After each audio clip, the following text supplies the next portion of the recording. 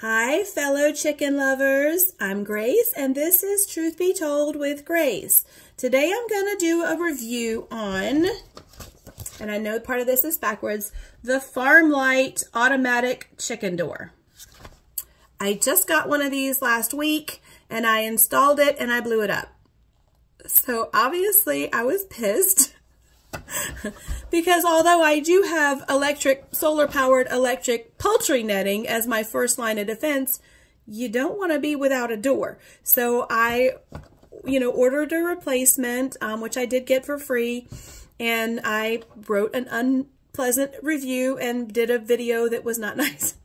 And I put it up, and the owner of the company actually wrote me personally and talked to me like a human, even asking me what I thought he should do to improve.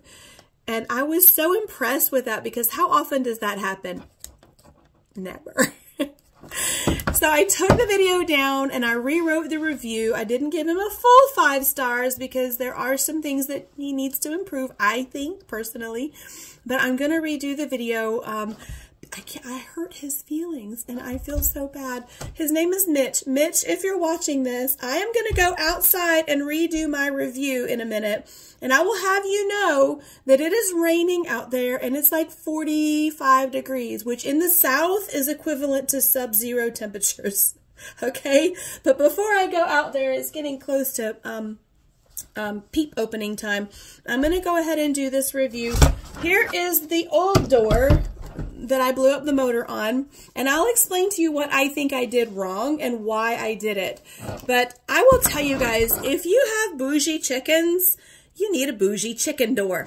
And this is a bougie chicken door because it has all the bells and whistles. So much so that it was a little bit more advanced than my brain could handle. Like I said, I do think that there's some things he could improve on. We'll talk about those later. Let's talk about the things that I love about this door. It has these little runway lights along the side. So when it opens, they're green. So if you have chickens with bird brains, they know where to go, I guess. But when it closes, it's red. And it's just so cute. I mean, it's just so cute. And it has like a digital display up here. Which is pretty, like, it's not hard to use once you kind of figure it out. He uses a lot of numbers and sort of acronyms and abbreviations, which you would think me, being former military, would understand. But I will tell you, I had a traumatic brain injury many years ago, and so when I see more than like 2 or 3 numbers in a row, I do this.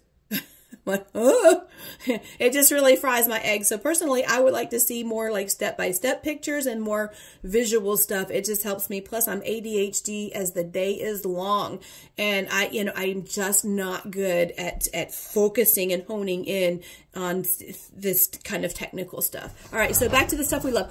I love how big it is. I have some, I have roosters. And I have run chicken doors on my other coops, and I like those too. They open and close automatically. They're not as sophisticated as this. They do have a pressure sensor as well. It really is the same design of door. They have this same track running up and the motor that spins and lifts it up and down, but just without all the bells and whistles. But they're smaller. So I've got a Brahma, and I have an Orpington, and then other birds. But I see them squeezing their fat butts through the other doors, and so it's good that I'm checking the light. It's good that this is so big. It has so much open space. I really do like that. It has this little sensor here. So you see this, and it has this little sensor, and the sensor's meant to mount on this little thing. I'll show you when we're outside. It's meant to mount on this little thing outside. I am not a fan. So the idea, of course, is that, if your bird is stuck in the door, farting around because, they're birds and they have bird brains, that the little sensor will, the laser sensor will detect it, and your door won't slam on your bird, which is kind of important. But it's just, it looks like a sight that you would put on a gun, and it does have like this little adjustment screw. I mean, this guy really went all out. He really went all out to do this right. But it's got this little screw And then, of course, you have a little screwdriver that comes with it. And then you can adjust the length of your laser. So if you want it shorter or longer. And then it mounts on the door. You have to take this off first and then slide it onto the mount, and then you put this back on. And because it's threaded all the way down, you can adjust it for how, because I have kind of a narrow door, a space I'm working with out there. So I needed to adjust it because this went into the main door where I go in and out of it. It just kind of was a mess. I don't know. So I'm not a huge fan. I don't really know how this could be improved. I don't know. It's kind of a lot. The other thing is that this is where I got confused. So you see this little power thing here? This is where you plug it into either if you're just going to do a regular power thing, or if you're going to do solar power, or also where the battery backup thing goes. And you need like 50 million batteries for this. But it's not meant to run on battery power. As you can see, you can't read it because it's backwards. It's only meant to run for the door for like 3 days in a backup type situation. All right, we'll talk about that in a minute. So you have this one here, but you also have one over here. All right, so you're meant to do one or the other.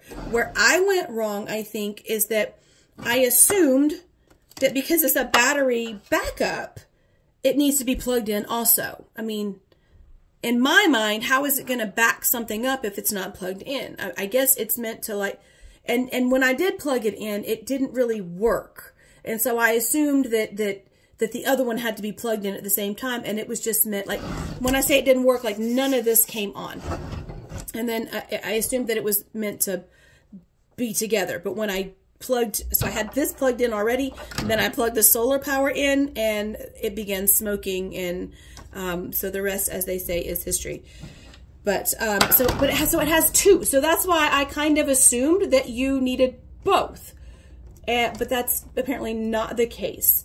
So I burnt the motor out. If you burn the motor out on yours while you're waiting for your replacement, just so you know, you can manually lift the door. It takes a very long time. Don't push hard, just slow, steady pressure.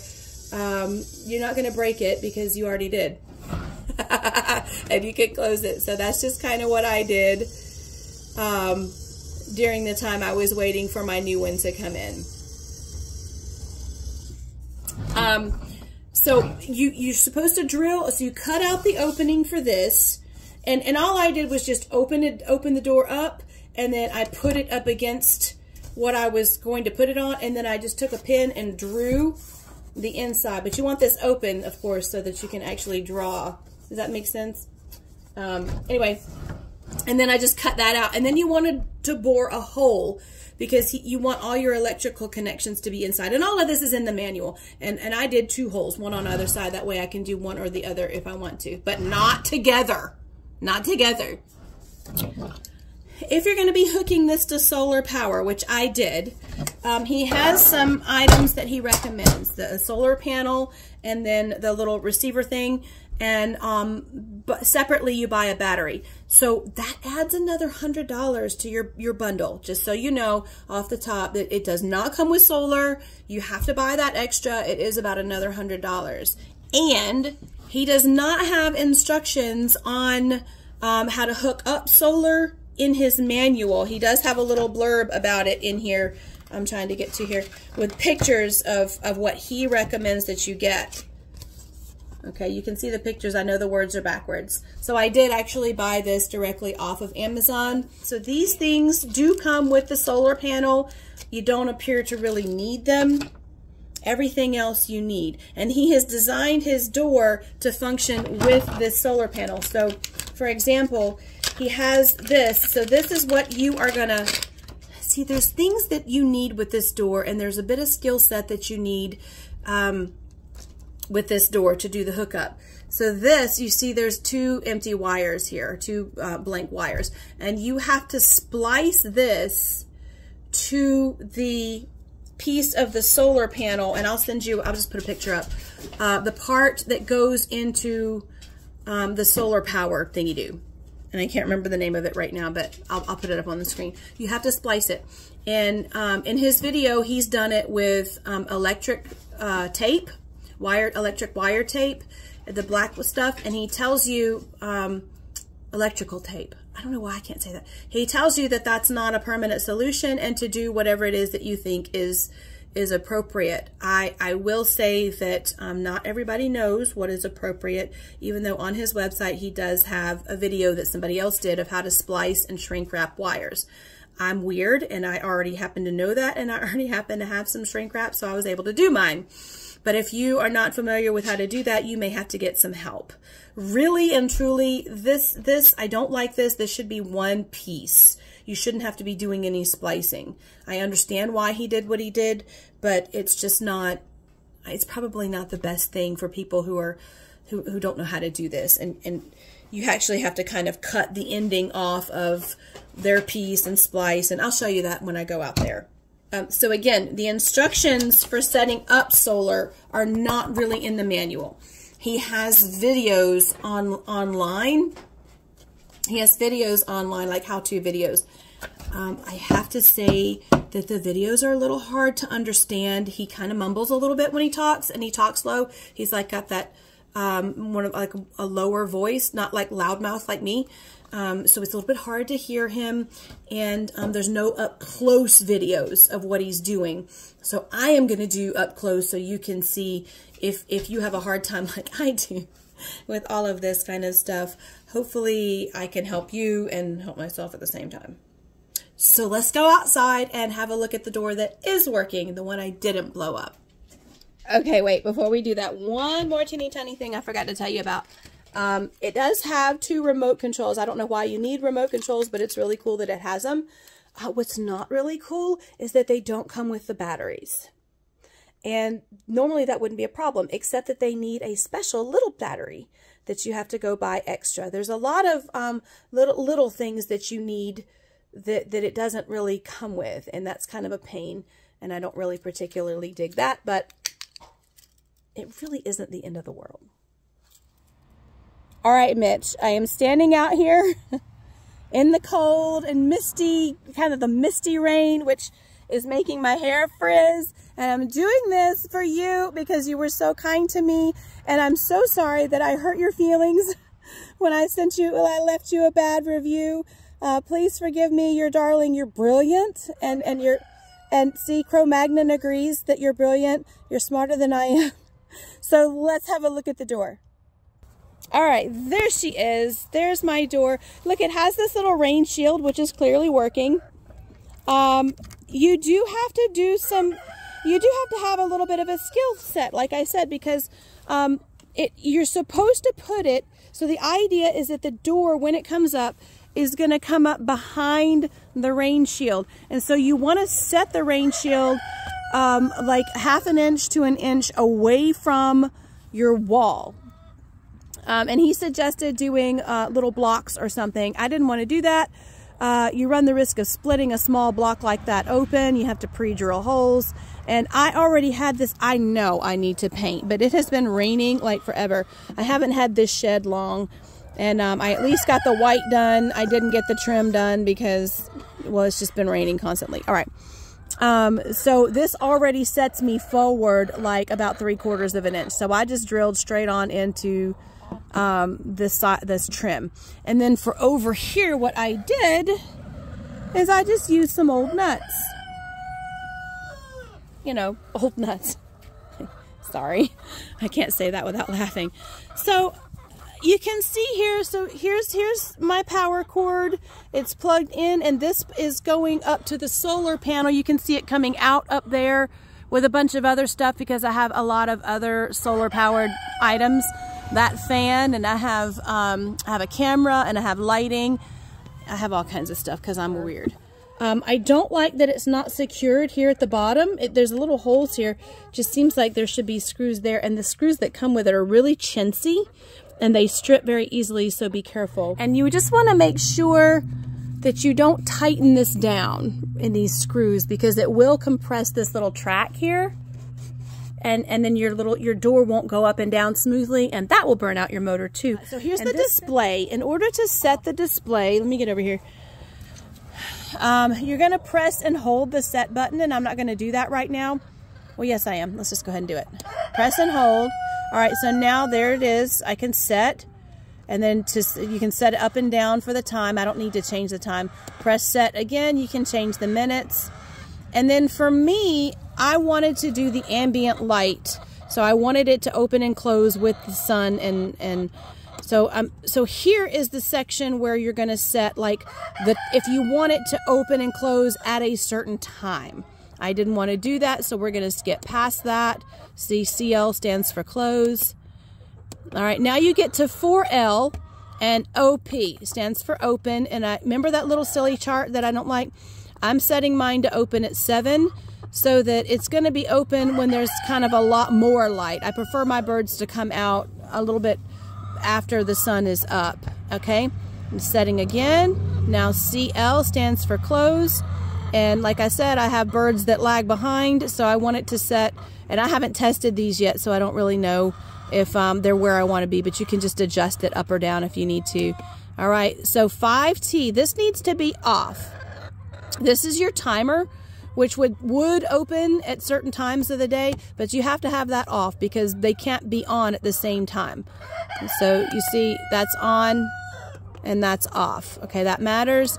And then I don't know what this stands for, but it has to be off. It has to be on. There.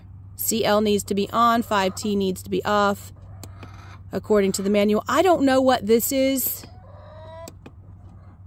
but it's set. All right, so here is all of that in the manual. Like I said, it's just very technical. It would help me. It would help me if Cro-Magnon would hush. It would help me if there was like step-by-step visual aids here, because obviously I do love that it's 24-hour time format, because I'm former military and I love that. Okay, here's the remote control. Like I said, I haven't been able to do that because I don't have the special batteries. And then here it goes for setting the ambient light stuff, okay? So it goes through all of what I just showed you. And then, oh yeah, here. 5T must be set to off, because that means that the timer is turned off. And 6L must be set to on. Okay, if you're having issues, unplug the door and plug it back in. He has this little chart in here to set it up for solar power. And 9 is the most light for the door to open. So if you want the door to open at like full daylight, then you want to set it at 9. And 0 is the least for the door to open. So if you want it to open while it's still kind of dark outside or just barely light, then you set it at 0, and somewhere in between. And he has settings recommendations. He recommends 4 for opening and 7 for closing. I personally don't really like those settings. I prefer my door to open when it's a little bit brighter and close when it's a little bit darker, because I have some of those lagging chickens who want to like peck the night bugs and then sneak in at the midnight hour, so to speak. And then here, for the close setting, 9 is the least light for the door to close, and 0 is the most light for the door to close. So, you know, it would help me, like if there was like a visual chart, you know, like one of those like triangular long things. So here you can see I've got the sensor set, and I had to, hold on, let me step forward. He is really crowing up a storm. I had to really scroll it way back here. It's a little bit tedious. I mean, again, not the end of the world. I think the door is getting ready to open. Look, it's opening. Look at the runway lights. Isn't that so cool? And see, it's going up behind my rain shield right there. Just up there come birdies. There's Cro-Magnon. Watch your ankles. Oh, look, there's 2 of them going through. There's my Orpington. Uh-huh.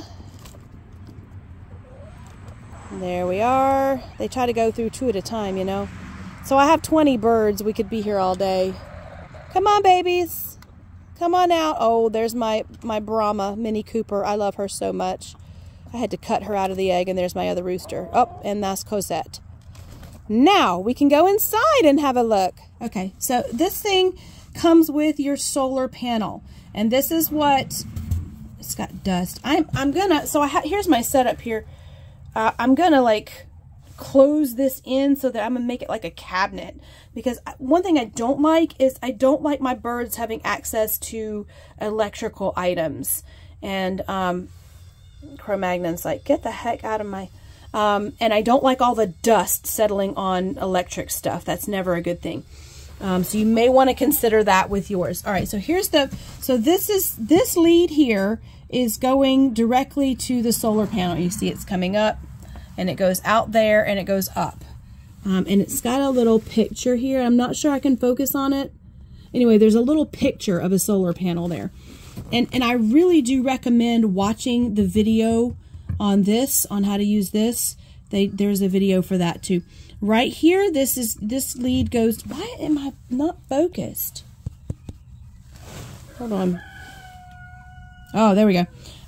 So this lead goes directly to your battery. It's pretty self-explanatory. Whoops. It just clamps. That's pretty simple to understand. Now, this is the one that was kind of a pain in the asphalt. This one is what goes to your door, and it has a little picture of a light bulb here. Okay? And this is where you have to splice wires. Now, he says this on his... not on his video, but on the website. You have to read it. But, see, the wire that came with this... All right, it has these two little circular connectors at the end. You really have to cut those off. Dadgummit. I can't hold on to it and hold the film. But it has a blue wire and a brown wire. So very important, guys. Blue goes to black. Brown goes to red. Don't mix that up. And another thing, if you're having problems, this turns it on or off. If both lights are on, you're good. But you do that, and it turns it off. Okay? I hope I didn't just have to reset my door now. All right, there you go. It does have a little USB port here. We don't use that in this application. But that's my setup. The battery's down there. That's the backup battery. This thing does pull a lot of power. Look, there's one of my bougie chickens right there. He's probably coming up here to attack my ankle. Are you? Cro-Magnon? When it closes, look at that. It closes nice and slow. Listen listen to it. Hear how quiet that is? All right, ladies and gentlemen, this is the FarmLite automatic chicken door for bougie chickens. There it is in all its glory. Okay, that's my review of the FarmLite automatic chicken door. I do love the door. There's some improvements that could be made, as always. Mitch, you're awesome. You're adorable. You're wonderful. Thank you so much for writing me and talking to me like an actual human being. I'm sorry I hurt your feelings. Bye.